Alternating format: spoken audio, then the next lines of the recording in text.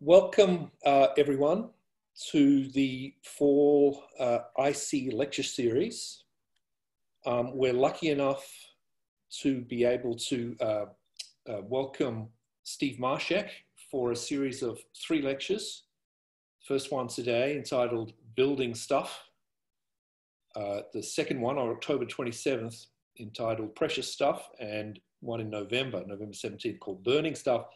The overall title for the lecture series is Where Stuff Comes From, Earth's Resources and Sustainability. No one better than Professor Steve Marshak to illuminate the questions of where stuff comes from. He was on the Faculty of Geology at the University of Illinois for 35 years, served as Department Head of Geology, and was until recently the director of the School for Earth, Society and Environment. He's also a textbook author extraordinaire. Literally thousands of geology students across the English-speaking world have been introduced to the amazing world of geology through Steve's masterful textbooks.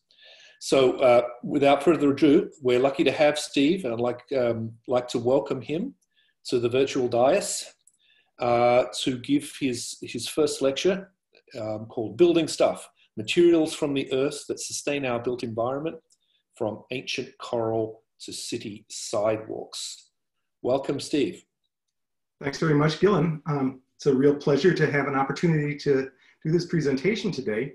It derives from a course that I used to teach on Earth resources, and I feel that it's relevant to a lot of discussion pertaining to sustainability and environmental issues, because a lot of times we forget that the built environment isn't just the energy, food, and water nexus, but also includes a lot of other materials. You know, if you were to zoom in, for example, on New York City, just take an average street scene, you see an awful lot of materials that are derived from the earth that are essential for supporting our modern built environment.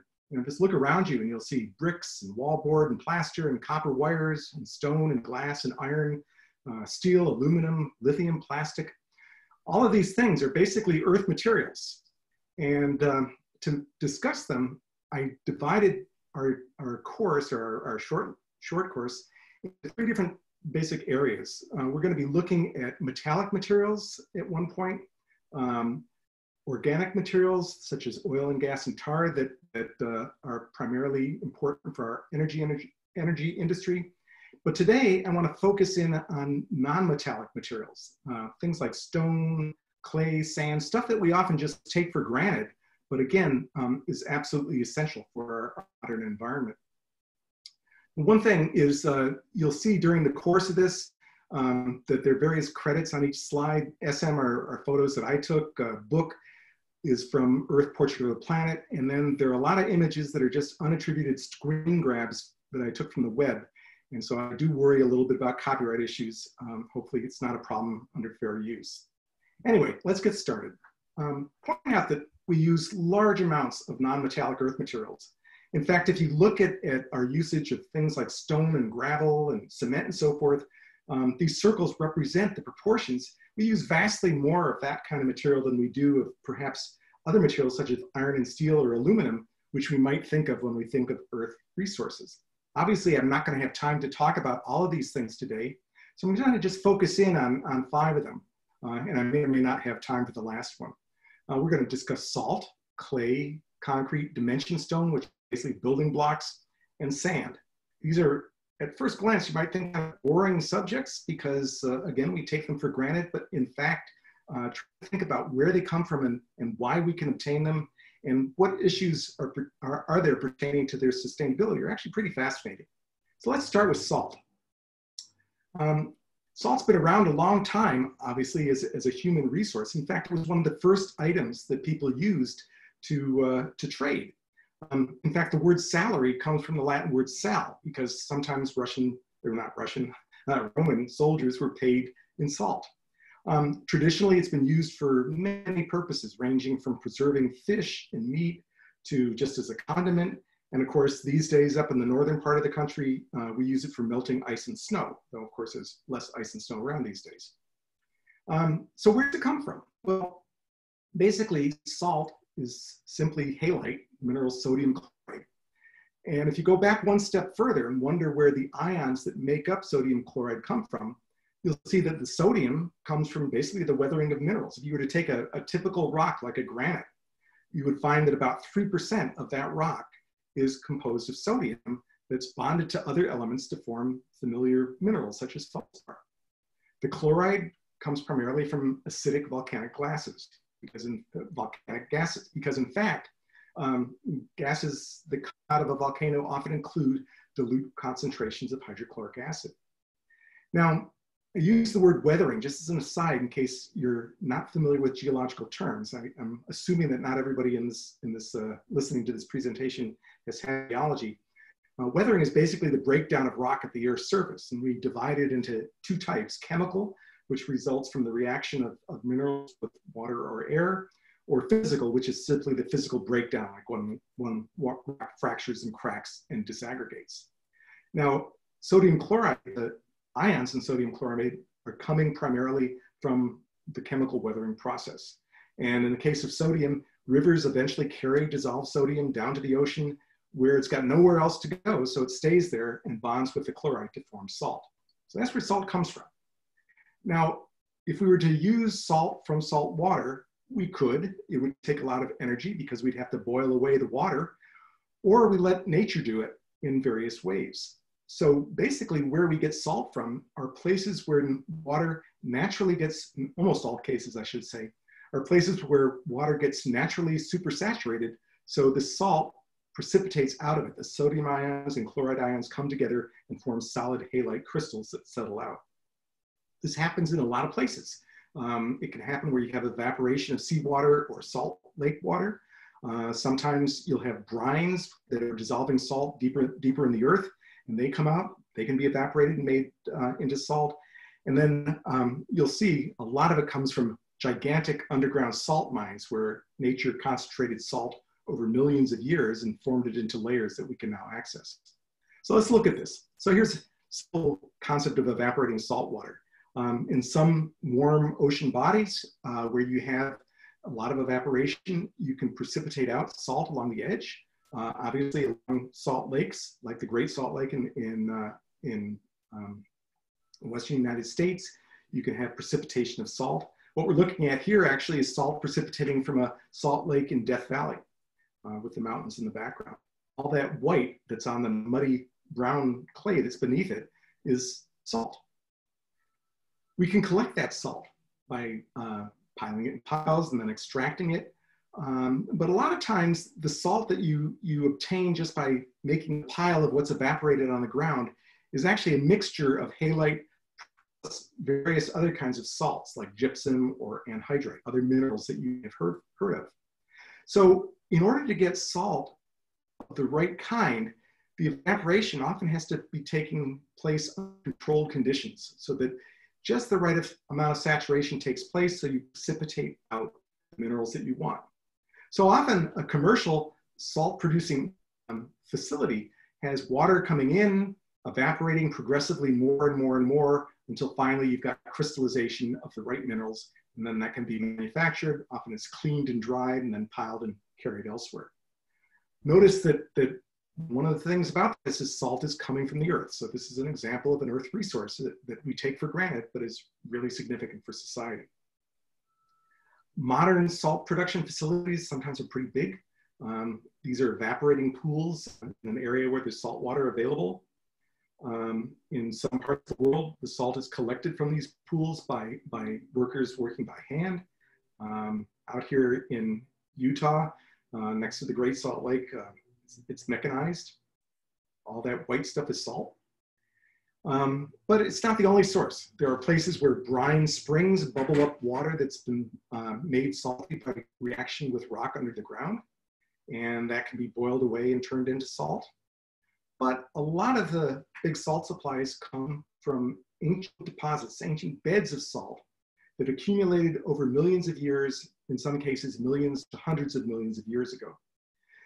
In the picture that we're looking up at the upper left, what you're actually seeing is a cliff cut into the salt, or a cave cut into salt.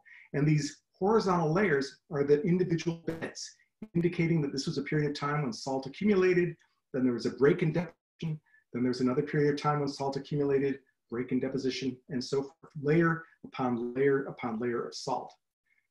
It's accessed by underground salt where people pretty much just carve into the salt and extract it. These are a little bit tricky to build because salt is a very weak material, very weak rock. And so care has to be taken that you don't end up with the salt collapsing or flowing into open spaces. But sometimes these salt mines are just phenomenally large. And again, you can see the layering, the stripes on the side are basically just the layers of salt, not the big ones necessarily, that's related to the production, but these little stripes that you're seeing here. This one's big enough that there's a soccer field in it. Here's an example of salt mining. You'll notice that it's underground, there are big rooms in here, and then these pillars are left behind to hold up the roof. And then all of these little black things here are rock bolts that are basically bolting to hold the salt or hold the roof of the chamber open so it doesn't collapse. Another example of salt mining. And again, you can see the bedding of the salt. So you might wonder then, where does that salt come from? Why do we have these thick layers of salt underground? Well, it's because the earth changes over time. We talk a lot about global change now, but global change is in fact nothing new. It's been happening since the birth of the planet 4.5 billion years ago. And there were times in the past, like in the Silurian, a few hundred years ago, when sea level was much higher than it is relative to the land today. And because of it, large areas of continents actually flooded with shallow seas. You can see that in this reconstruction of paleogeography, the way the earth looked like at times in the past, you can see that at this time, Illinois, which is right there, was submerged beneath a shallow sea. Now, it so happens that after these deposits, or sometimes simultaneously with these deposits, there have been movements of the surface of the continental crust. The layer forms the outer layer of the earth. And it has warped the sedimentary layers of the mid-continent into these giant arches, basins, and domes. These, the arches are basically like long arch-shaped geometries where the layers are warped downwards on the side. Domes are like overturned bowls, and basins are like upright bowls. Well, let's take a closer look at the Michigan Basin, because what we're seeing here in red is the distribution of Silurian deposits. So if we make a vertical cross-section, a slice through the earth right about there, this is what it looks like. This is the downward warp of the Michigan Basin. And you can see the layer of Silurian, which contains the salt, is exposed near the surface on the northwest side and comes up close to the surface again on the southeast side. And it's this layer that people are digging into to gain access to these ancient layers or beds of salt. Turns out that the thickest deposits of salt in the world are not within continents, but are along the edges of continents, places that are called passive margins. Now, just as a quick review, in case you haven't had a geology course or haven't had one recently, the Earth's outer layer, which is called the lithosphere, it's kind of the hard shell of the Earth, is actually not continuous, but has broken into a variety, or is broken into a variety of different pieces that are called plates. And these plates move relative to one another. So here we are in the North American plate, which includes the continent of North America and the western half of the Atlantic Ocean, bounded on the east by a plate boundary, and bounded on the south by a plate boundary, and bounded on the west by a plate boundary. But you'll notice that the eastern and southern edges of North America are not plate boundaries. The plate activity, the motions all being accommodated way out here in the middle of the Atlantic, nothing much is going on along these coasts. So they're called passive margins. Kind of implies that there are no earthquakes going on very often, or I should say there are very infrequent earthquakes there relative to where a plate boundary is. Well, if we were to make a vertical slice through one of these passive margins, it would look something like this, with the continental crust, the uppermost layer, being stretched where it connects with the oceanic crust that underlies the ocean. And it's in this area of stretching where a space was created for a lot of sediment to be accumulating. Some of that sediment washes in from the continents, some of it settles out of the ocean, and some of it at an early stage was precipitated from salt lakes. So let's look at this area and how it evolves. Start out with a continent that's pretty much intact, but then for reasons I don't have time to discuss today, it starts getting stretched apart and it starts to break. Eventually, in this time 2 block, it breaks enough that it's thinned and the center part starts to sink. And when that happens, the sea will come in. And when sea levels are high, the area will flood. When sea level drops, the area dries out, but the salt that was in the water gets left behind. Eventually, the continent breaks apart entirely. This is a process called rifting. And you end up with 1/2 of this rift underneath the margin of one continent and the other half underneath the margin of the other continent. And it's in this area right here that the salt deposits that were precipitated in these lakes and in shallow seas accumulate. So let's zoom in on that area. Here's a cross section, a vertical slice through that area. The black represents the salt. Salt's really weak. So under the weight of the overlying sediment, it gradually gives way and the sediment breaks apart and starts sliding. And these blocks slowly slip towards the sea. And they also push the salt up towards the sea. So if we zoom in on that area, we see something like this, where these blocks have settled down. And when they drop down, there's less weight here. So salt rises and some of the salt gets pushed seaward and wrinkles up into a series of complicated folds or structures that are out near the shore. Okay, now let's look at where this occurred, what this looks like in 3 dimensions. So here's what it looks like in 3 dimensions. There's this irregular salt layer, which is flowing, and it causes the layers of sediment that were deposited above to warp into little bowls and basins and complicated forms. Where do you see this? Well, let's go to the southern part of the United States, the Gulf Coast. Off here, you can see those bumps and dimples exposed. They're buried up here by a younger sediment, but down here, we can see them exposed. In fact, this whole area, which is also the area where offshore drilling takes place for oil deposits, is gradually sliding seawards as if it's a big pile of molasses, but it's only moving at rates of a few millimeters to maybe a centimeter a year. So you don't notice it from year to year, but it's moving. If we zoom in on that area, this is what it looks like. And you can see the texture of that due to the mobility of the salt underneath, creating all sorts of complicated salt domes and canopies and things like that. Here's what it looks like even closer. So we've seen that salt, major resource, one of the earliest resources used in trade, comes from evaporated seawater primarily, sometimes from brines. Sometimes we collect it along the margins of salty bodies of water. Sometimes we use deposits that were accumulating in the past and are buried in the rock record. One other point, before I leave the subject of salts in general, I mentioned that salt water actually contains lots of other ions besides just sodium and chloride. So other salts deposit. And one of those is gypsum.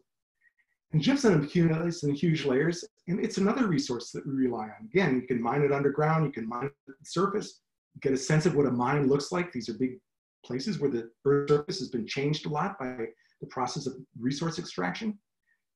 Sorry about that.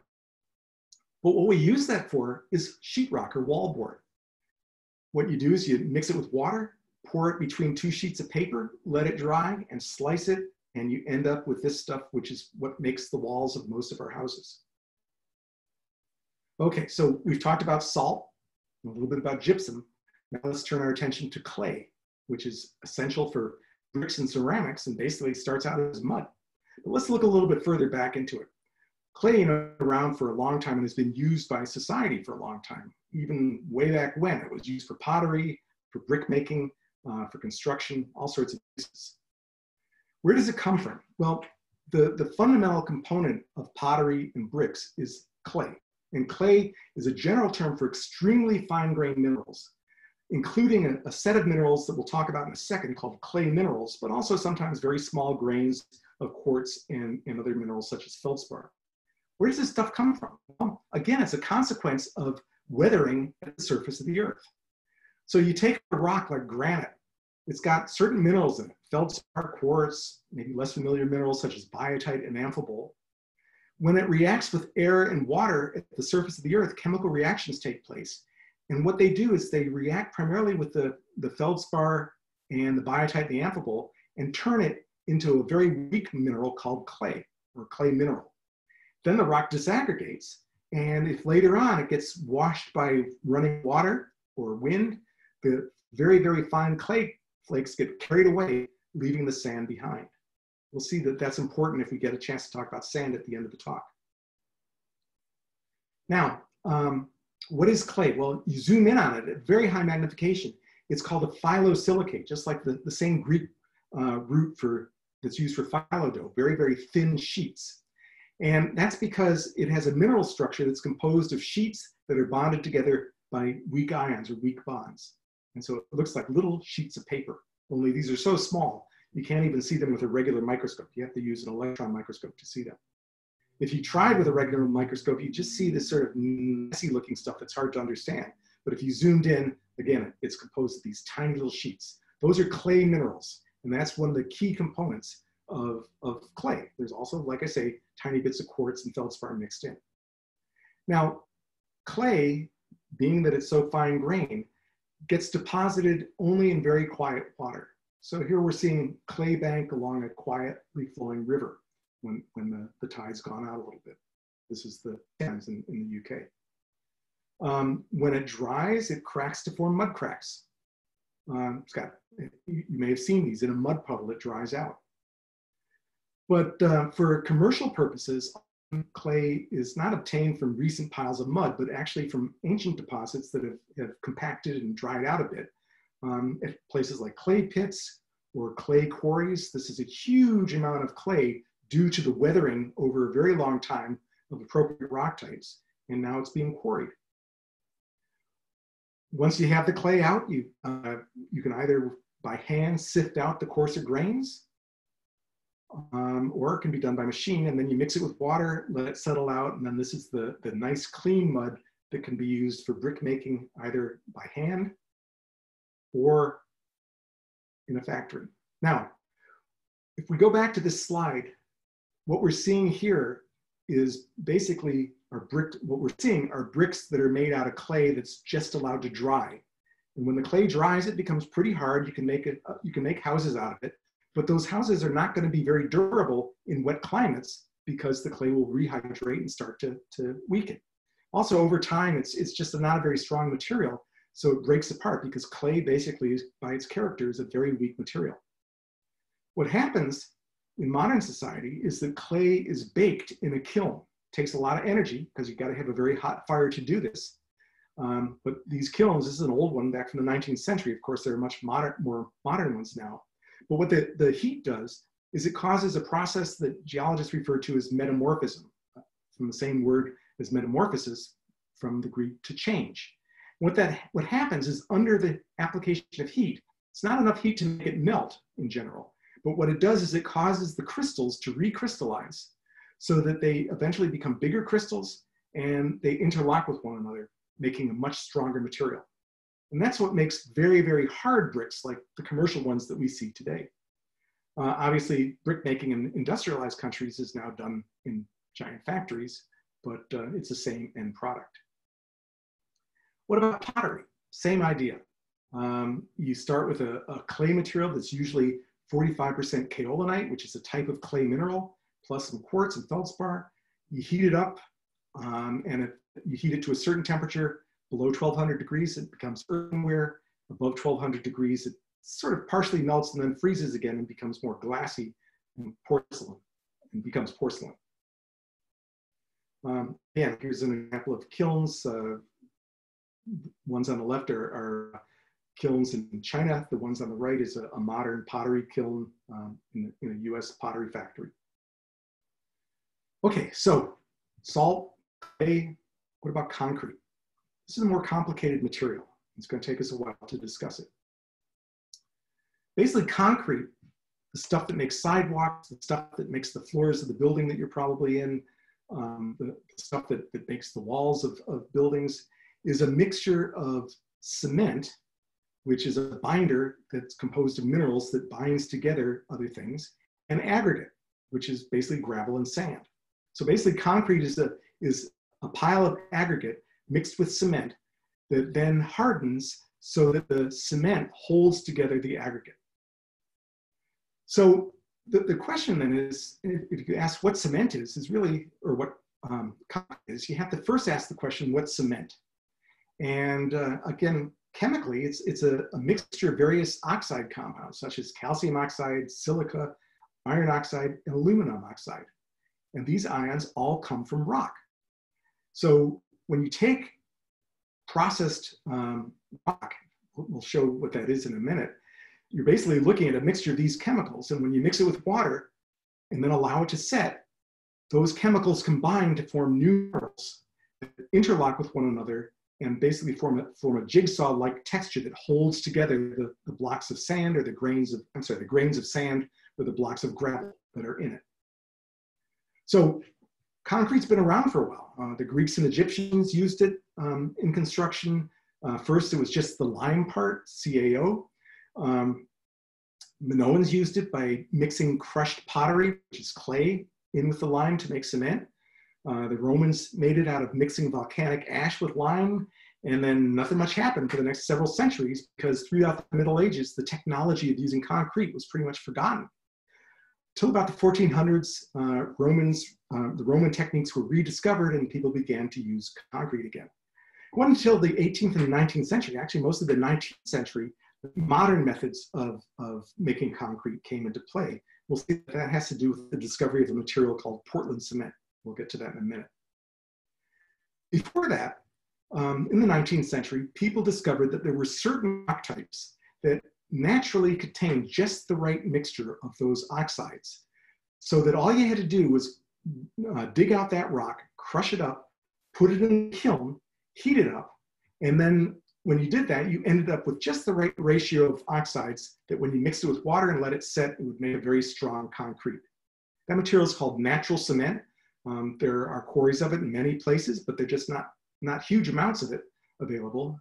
This particular quarry is a 19th century quarry in the Hudson Valley of New York, and this was the nearby kiln. This stuff was shipped down to New York City. They burned it, made a powder out of it, and then shipped it in bags down to New York City, and that's what makes the sidewalks of New York. The problem is that stuff doesn't occur everywhere. And as the Industrial Revolution took place and urbanization took place, the demand for concrete became greater. So in the 19th century, early 19th century, Joseph Aspenden discovered that if you mix together crushed powdered rock in just the right proportion, you could end up with a material that was very, very much like natural cement. And he patented that mixture in 1824 and called it Portland cement. Not because it's from Portland, which is a city in England, but because it looks like limestone outcrops of Jurassic age that are near Portland on the south coast of England. So Portland cement can be made anywhere now where you can obtain the right components, but it was originally named for a city where it was first that was near the rock types that it was resembling. Anyway, here's a close-up of a quarry in the Portland stone. This is the natural outcrop. This is bedding, the layering within it, and this was a quarry that carved this room, and this pillar was left to hold the quarry standing.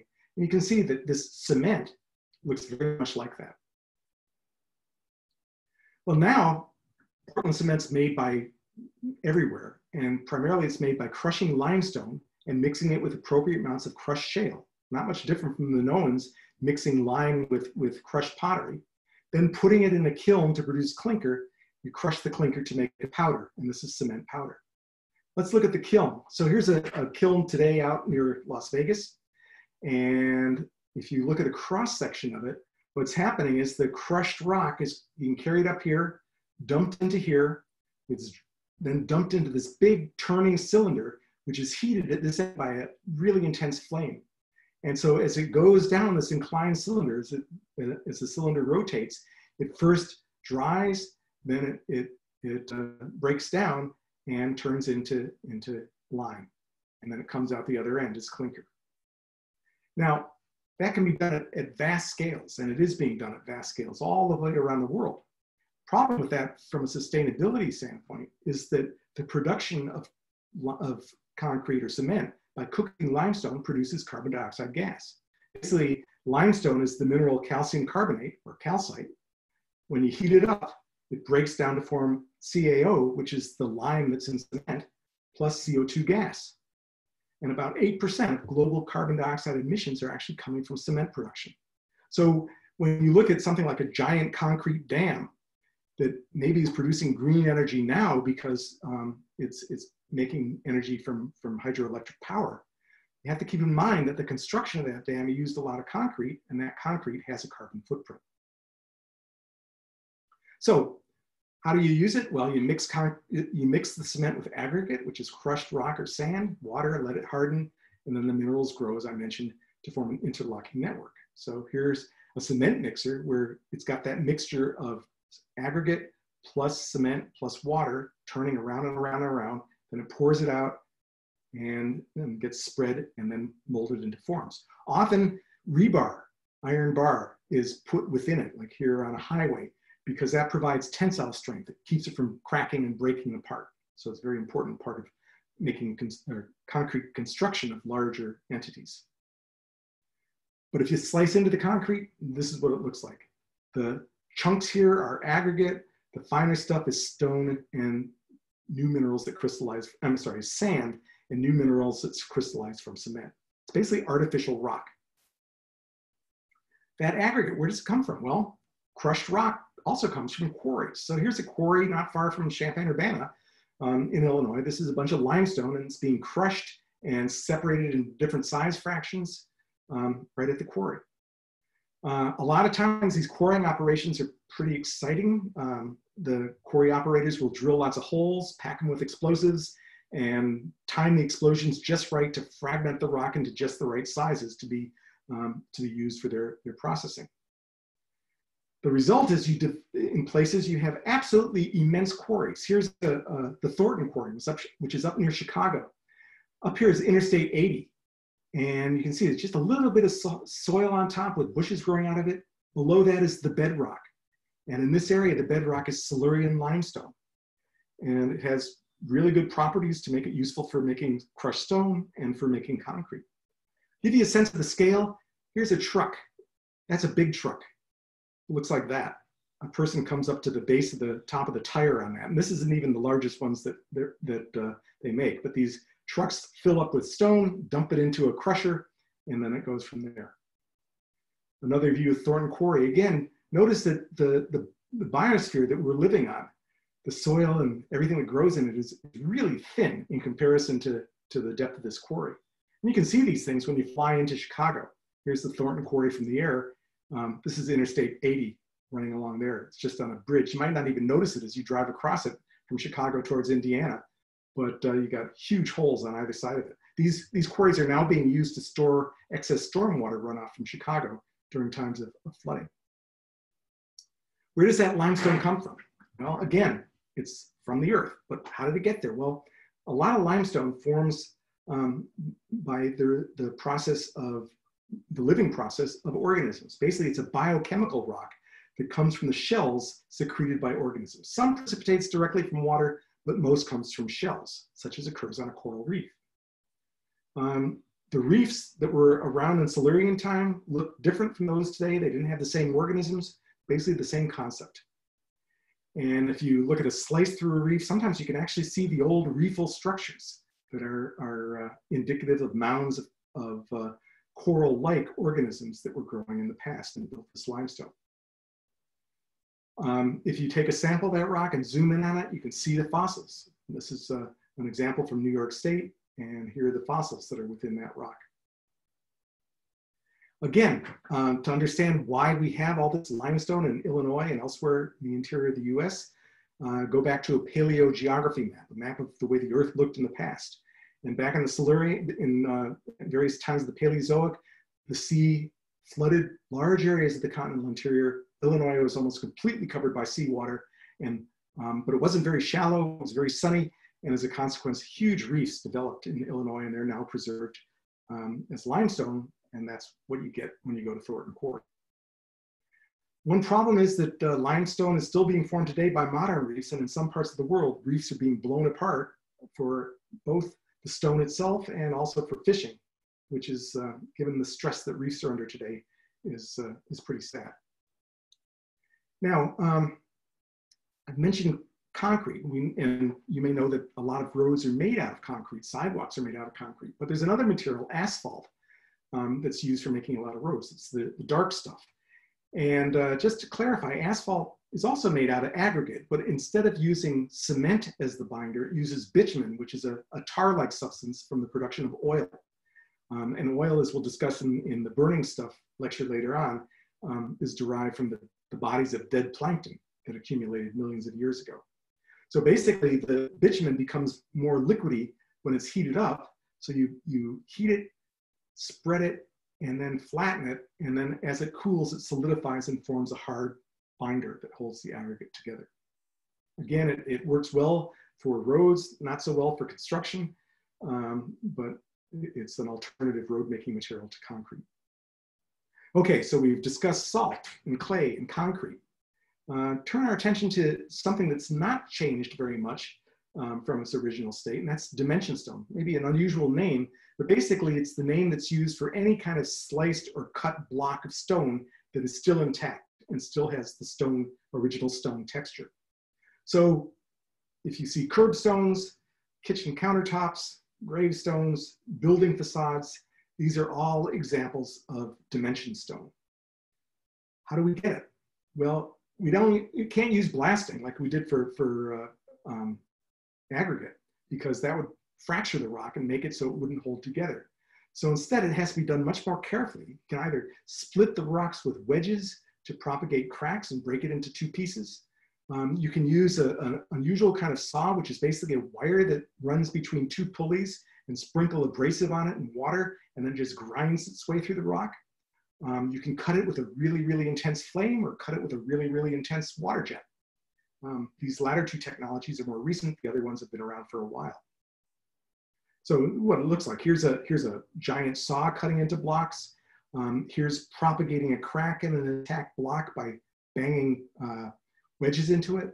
Here's the intense fire cutting a slice into rock. And here's a hydraulic jet cutting into rock.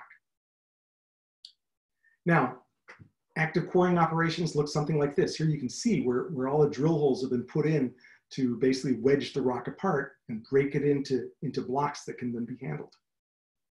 So again, there's a consequence of quarrying this rock. A place that was once a mountainside is now a big open pit.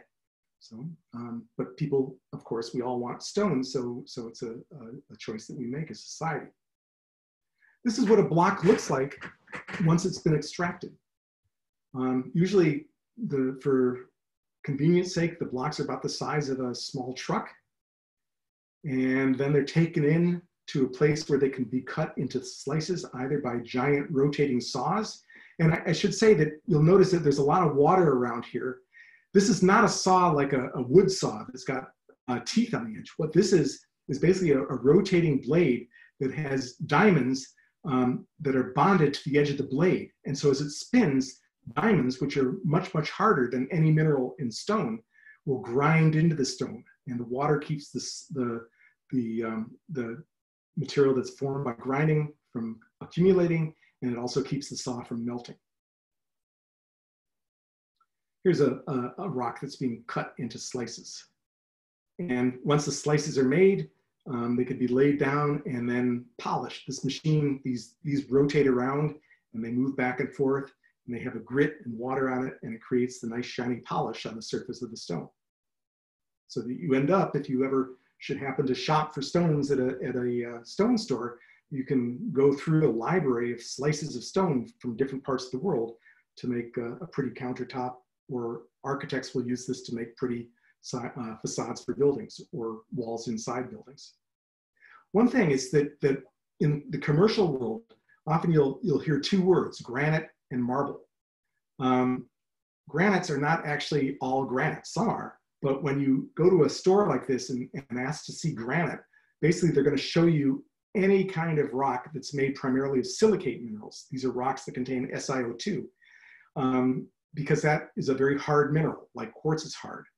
And so granites, gneisses, diorites, these are all maybe less familiar rock names, but these are all kinds of rocks that you might be getting, but architects would just refer to them as granite. In contrast, if somebody calls something marble, what they're talking about is a rock that's made primarily of carbonate minerals, the mineral calcite. And that can include real marble, which is a metamorphic rock made by naturally in the earth heating up limestone and causing it to recrystallize. But in some cases, it's also just limestone. Marble is not very good for countertops. It's pretty soft, but people like it for building facades and other things like that. In a modern stone factory, a computer-controlled saw will cut the stone precisely according to a programmed-in pattern.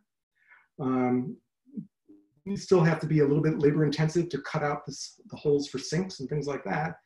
And then, as I mentioned, I should have had this slide a little earlier. In some cases, the stone that we see is actually polished limestone, as in the Natural History Building.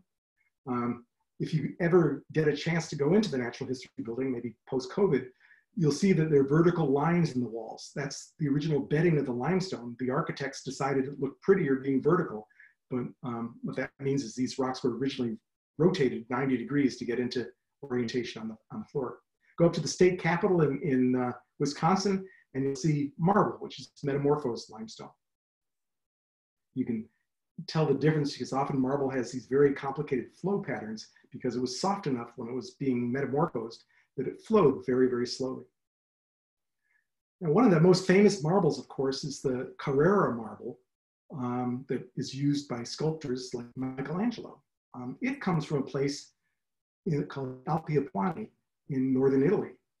If we zoom in on that area from Google Earth, we can see the Alps, Alpi, these mountains, and then this whole area. Look at the size of that area relative to the city here, or town, and you can see this whole area is white. The white is exposed marble. And you can see crisscrossing of roads as people have gone into this area to dig out the marble. This is what it looks like. Here's a saw.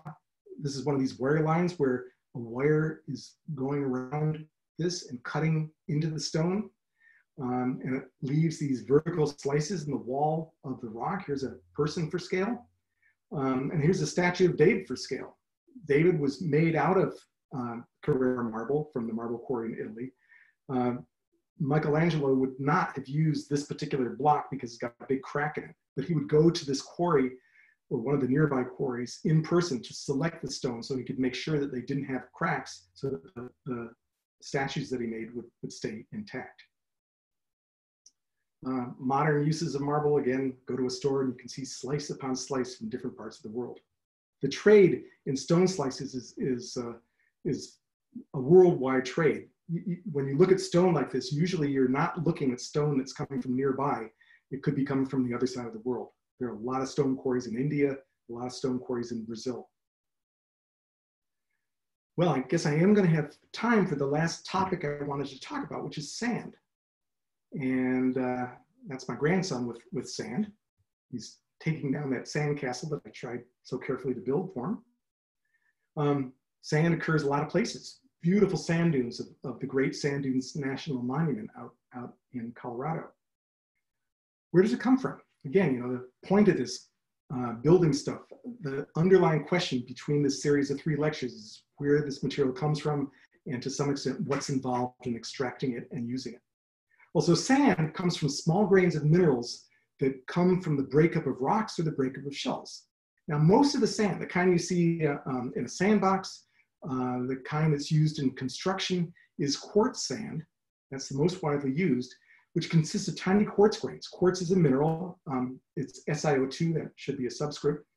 And it's a very good mineral for this purpose. It's hard and durable and will survive a long time without being altered by weathering. Sometimes you hear of black sand. That's usually composed of olivine or other dark minerals that are local because these minerals under longer periods of time will weather away by chemical weathering.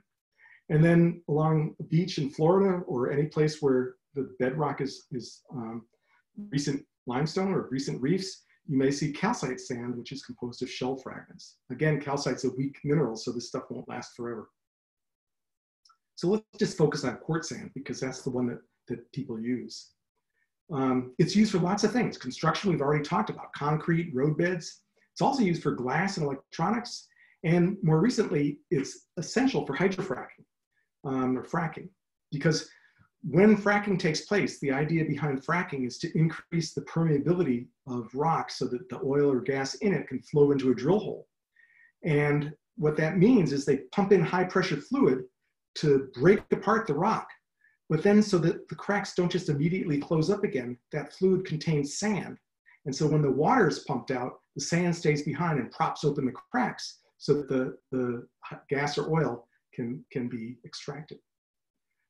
Just to give you a sense of it, you know, you look at the average cubic meter of concrete, not quite half of it is composed of sand. So it's used a lot in the world. There's a huge demand for sand.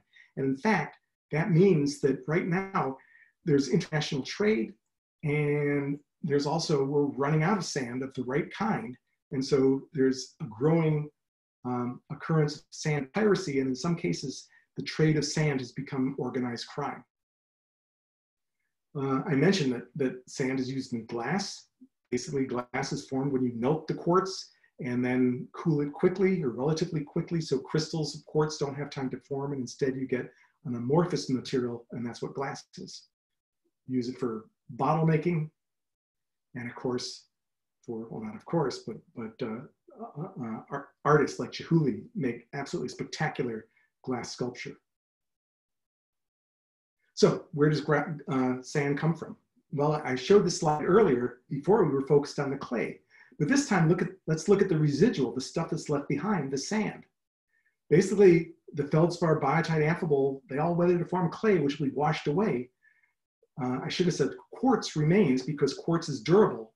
And since it's coarser grained, only when you have stronger currents will it be carried away. So there are a lot of environments where that will happen, along beaches, along rivers, places where the supply is available. You have to have two things. You have to have a supply of sediment that comes from the weathering of the right kind of rock, like say granite or any other rock that's got quartz grains in it. And you have to have sorting. That means you have to have an environment where moving fluids, like flowing water or wind, sorts the sediment, separates out the finer grains and leaves behind coarser grains, or basically like along a river, the coarse grains will be left further upstream, the finer grains will be left, or the medium-sized grains like sand, intermediate, and then the fine grains get carried out into the ocean. So you may start with a sediment that's very poorly sorted, and as you gradually separate it, you end up with well-sorted sediment. And a good, well-sorted sand deposit is very valuable. I mentioned it can be sorted by any kind of running fluid or flowing fluid, including running water, wave action. There's ripple mark sand along exposed at low tide. Here you can see the waves picking up the sand and churning it. The waves will wash the sand back and forth on the beach and carry any mud out to sea. And then finally, by wind, here's a windy day in Death Valley. You can see the air is just filled with dust. That's the clay being blown away. The sand is here on the ground, piling into dunes. Now, where does the sand in Illinois come from? We don't have, big dunes like well, maybe up in Indiana, but we don't have sand dunes like the Sahara, and we don't have beaches like along the Caribbean coast. A lot of our sand comes from Pleistocene deposits where nature separated the sand for us out of glacial sediment, or what's called glacial till. Now, what glacial till is when ice is flowing in a glacier, it carries rock and sediment of any size because ice is basically solid. It's a soft solid, so it flows, but it can carry even big boulders. So when a glacier melts away, it leaves behind what's called glacial till, which is a mixture of fine sediment and coarse sediment. So here are big blocks suspended in a mixture of clay, silt, and sand. Now, most of you probably know that Illinois was covered by glaciers during the last ice age. And that means that our part of the world was an area where when the glaciers melted away, they deposited a lot of glacial sediment. But going back to that picture of glacial sediment, we can't use that sediment directly because it's got all that other stuff mixed into it. It'd take a lot of energy and time and effort to separate out the sand. So we go to places where nature's done it for us. And this is a place called an outwash deposit. It's where meltwater streams from the Pleistocene glaciers washed through the glacial till and gradually separated it out into sand layers and then gravel layers, maybe another sand layer. I'd have to show a picture of a stream, and I realized I left that out by mistake, to show the different places. But you can imagine this, you can imagine this layer as being a gravel bar, and then this layer being the sand where the water's flowing a little bit more slowly. Another place is a funny structure called an esker, which is basically the deposit inside a tunnel, a meltwater tunnel under a glacier. So here's that esker after the glacier melts away. And here's what it looks like, and you bulldoze into it and you get sand. So you get sand in sand dunes and coastal areas, a lot of places around the world, but the right sand with the right composition doesn't occur everywhere. So that means that where it does occur, major industrial scale operations are collecting it. Here's a place where sand dunes are being quarried. Here's a place where a beach is being quarried. And of course, you look at this and you realize, obviously, the people need the sand because there's a market for it, they're selling it, and they're making their living by doing this. But it's not going to be very long before that beach is gone. And so sand is actually sand quarrying can be very destructive to coastal environments. There's another example of quarrying sand, major operations. It ends up getting sorted into different size fractions, such as here, and then used.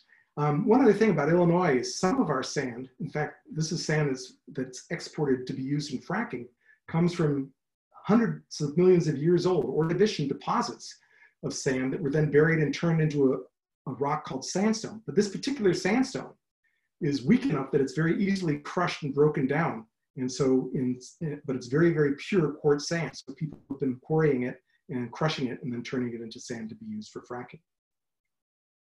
So I'll finish by just summarizing by pointing out that the stuff that we use for building, the materials that make up our built environment, all mostly come from the earth.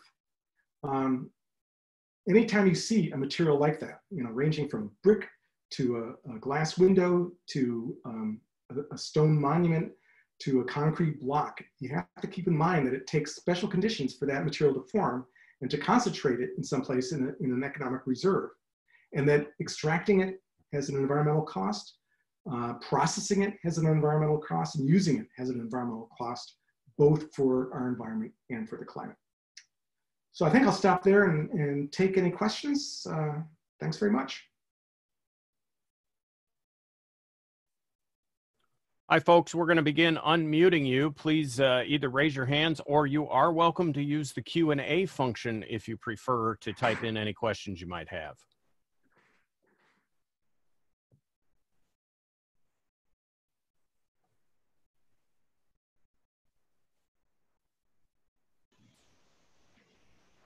I'm not seeing or hearing anything, so I guess.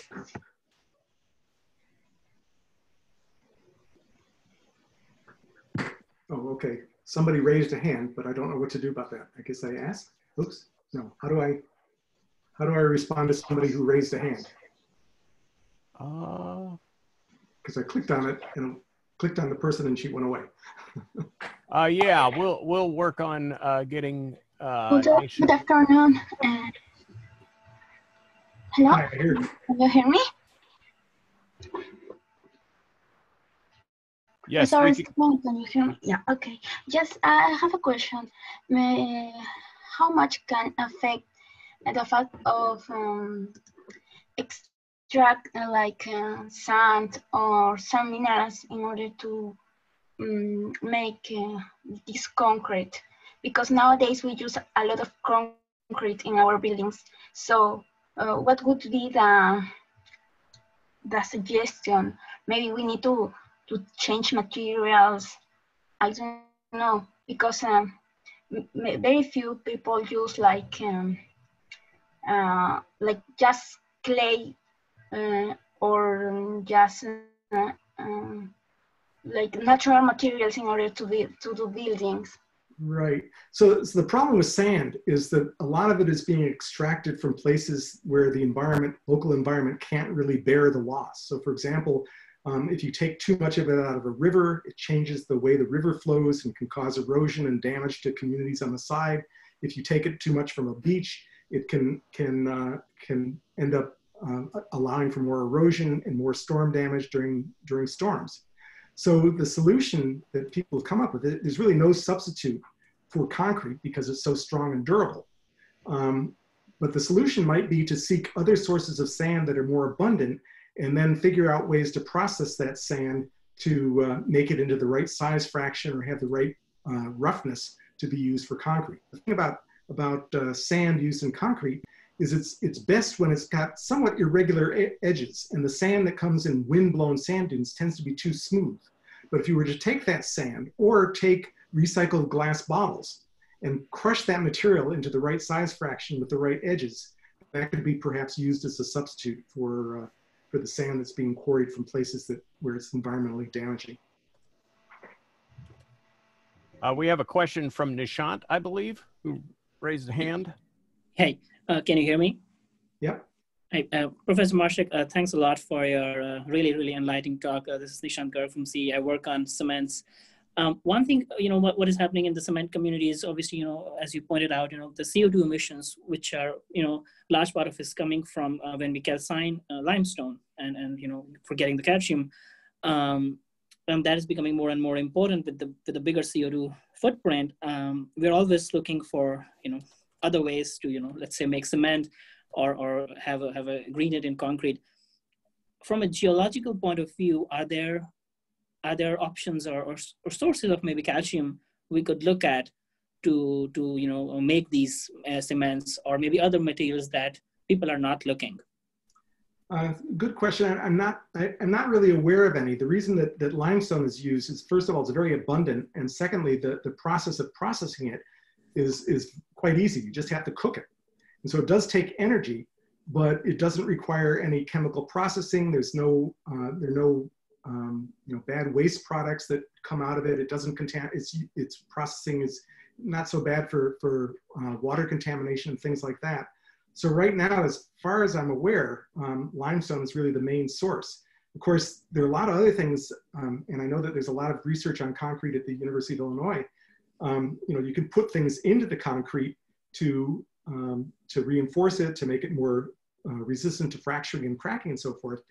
But I'm not an expert. I just don't know if there's anything that you can use to substitute for the lime. I mean, lime has always been an essential component of it.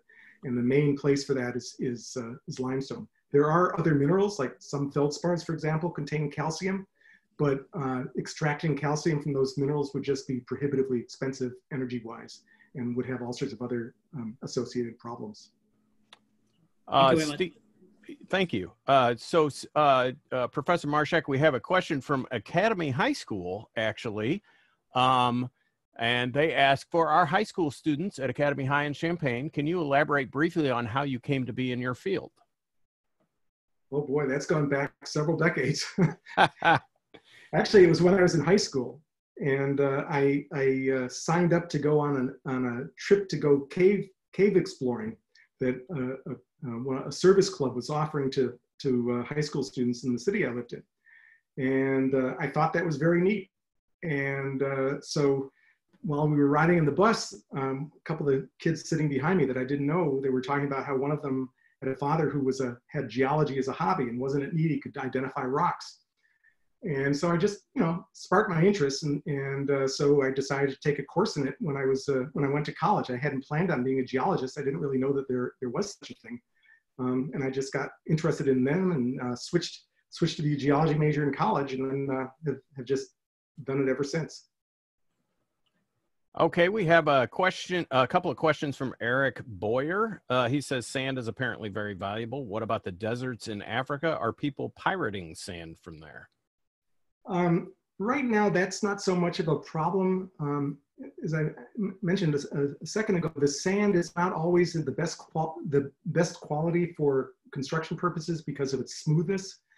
But my guess is that probably in the near future, people are going to figure out ways to use that sand more.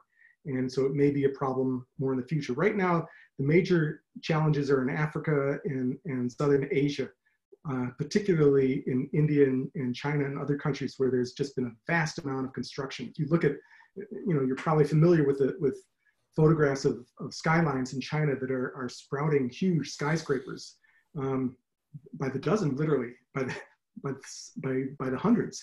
And these buildings are all made of concrete. So the demand for the material is just immense. And the other thing is that in many places, space for cities is running out. So people are setting up systems where they pump sand from underwater just to build new land so that cities can spread out into landfill.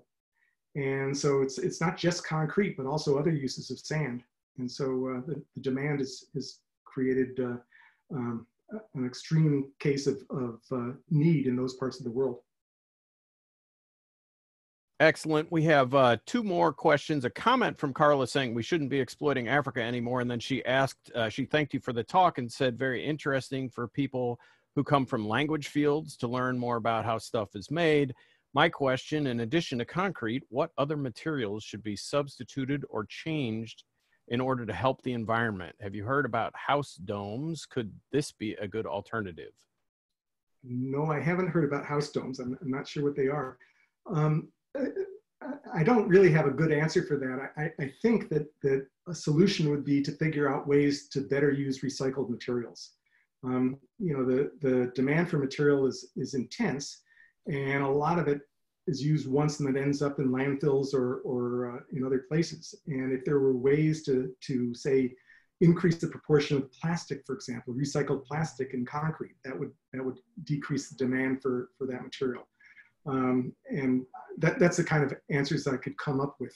But I think it's an area that's ripe for considering. The other, and I'll just add one other point, the other thing would be to utilize space more efficiently. Like, for example, efforts at the University of Illinois to try not to expand by building too many more buildings unless you're replacing existing space. Because in many cases, buildings, especially in industrialized, are not being utilized very efficiently. So there's really probably more space than's needed, and the stuff there, the buildings are being built when they aren't necessarily needed. It's going to be really, well, interesting, I guess is the word, but a challenge to post-COVID society to understand whether in the future ways that buildings are going to be used, whether there's going to be a need for so much more construction. Thank you, Professor Marshak. We have a question from Brad Klein. Brad, if you would like to unmute yourself and ask the question, that would be fine. Great, thank you. Terrific presentation, very informative. One of the things that I had two items. One is the CO2 that's produced in making cement. Have there been any sort of research or pilot projects to try to do that, say with a solar concentrator, or to use geothermal in order to heat the material up? Well, the question of where the energy source comes from is in some ways a different issue. That's like the issue of alternative power. Obviously, it's going to decrease the carbon footprint because that power will not have used carbon. But in terms of the production of cement, there have been efforts to do carbon capture and sequestration from the effluent coming out of cement production, because it is fairly concentrated and localized. And the idea behind that is you capture the fumes, concentrate it into, or cool it so that it becomes liquid form, and then inject it into very, very deep holes underground, where presumably it infiltrates into the pore spaces within the rock and stays down there. The carbon capture and sequestration remains a controversial subject because whether or not it really solves the problem or just delays it by a few decades or a few centuries remains something that people are struggling to understand. Okay. My second question had to do with fly ash that is sometimes used to replace, I believe, sand in the concrete mixture. Fly ash being a waste product from coal-fired power plants. Is that something that's a real option for reducing the amount of sand used? I don't know about sand. I think that fly ash is used more to replace aspects of the aggregate, but I'll have to look into that a little bit more. I neglected to really discuss very much about how fly ash is used, but you're right. With things like cinder blocks and so forth, you know, the main component of those in some cases is ash from other industrial processes. And there are a lot of products that come out of coal burning that are used. For example, the sulfur that comes out of coal burning and is then captured can be processed and turned into gypsum to make wallboard instead of using natural gypsum. So there are pluses and minuses to other resources that can be repurposed in order to substitute for natural materials in construction materials. It's a very good point you've made. Okay, we have time for one more question. It comes from Ria. What are some ecological consequences of claiming land from the sea, in parentheses, using sand? Well, the question, anytime there's landfill that's claiming land from the sea, basically what you're doing is transforming a marine environment into a terrestrial environment. And that's decreasing at least temporarily, the marine environment unless it reestablishes itself further offshore. So the problem, though, is that in many cases, the places where landfill is taking place is not so much like in the open ocean or open shorelines, but in wetlands. And so basically, there's no easy way to replace those wetlands. So the main ecological problem that comes to my mind, again, I'm not an expert on it, is the wetland destruction because of wetlands being transformed by piling in sand and other debris to make more of an area for construction.